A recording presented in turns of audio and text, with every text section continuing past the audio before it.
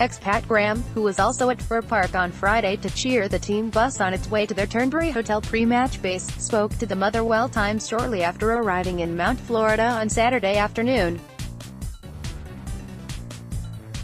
"I left on what was my time Thursday night," Graham said. "I arrived on Friday morning in London at 5 a.m. UK time.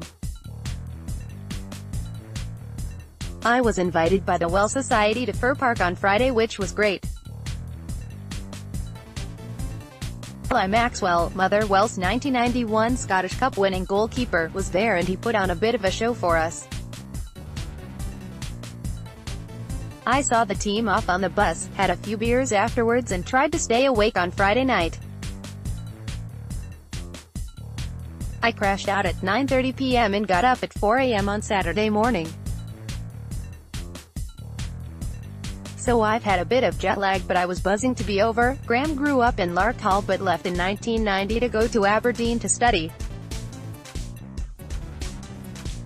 That proved to be a convenient move, as he was at the Dons Pittodrie ground when Stevie Kirk scored Motherwell's winner in a Scottish Cup tie in January 1991, the Steelmen's first step on the road to eventual glory in the final that May.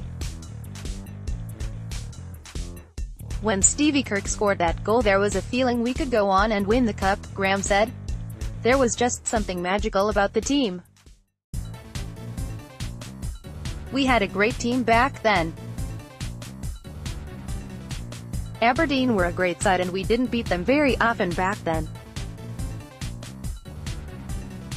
So when we did that, it did feel that we were onto something special and, sure enough, we went on to do it.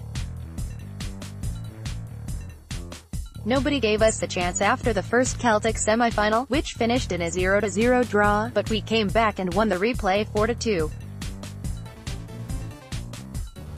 Obviously the final, Wells' famous 4-3 win over Dundee United, speaks for itself. I went through all the emotions that day when we were 3-1 up and then back to 3-3. Going into extra time I thought we had lost it. But we won it on the day.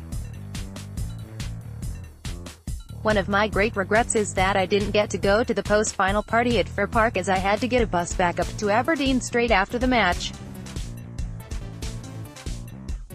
Saturday's final, which was Graham's first time watching Motherwell FC in the flesh for 4 years, ultimately proved to be a disappointment, with Celtic winning 2-0 to complete a historic double-treble.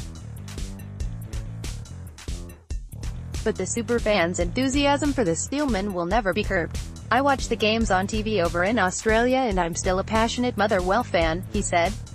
"The games are on at 10 p.m. at night over there and my missus is wondering what I'm doing when I'm shouting 'Ja dancer' at the television late at night. I still follow the team as much as I can.